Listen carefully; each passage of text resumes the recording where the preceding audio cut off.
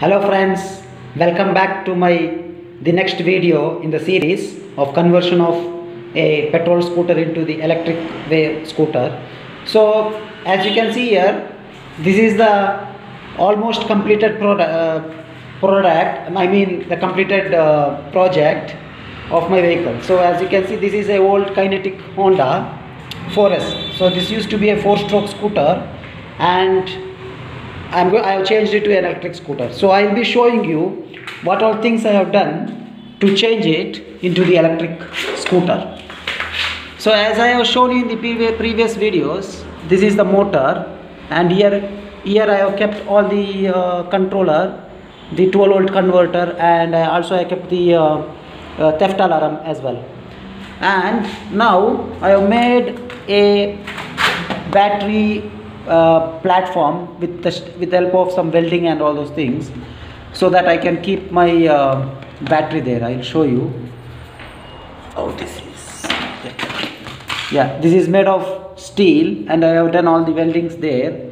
So the battery pack, I am going to put lithium ferrous phosphate battery pack here with 36 amps, and it's going to sit right there, and it's going to come till this height, and it's going to cover most part of the vehicle. So because I am keeping it in the center of the vehicle, it is going to help me with the gravity and balancing of the vehicle.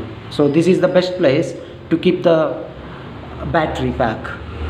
Apart from that, everything else has been done. I am making my own battery pack, and it will be ready within a few minutes. So everything I kept it ready here to build the battery pack. So once this battery pack is finished, so this is a 48-volt 36 amps battery pack, and after doing all the connections here, I'll be keeping it back in the vehicle there in this place, and I'll be riding this vehicle, and I'll be making a video of that as well. Thank you friends. If this is the first time you're watching this video, please do watch my other videos as well, where in the first part I have mentioned how to install the motor and all those things. And also please remember to subscribe my channel, friends. Thank you.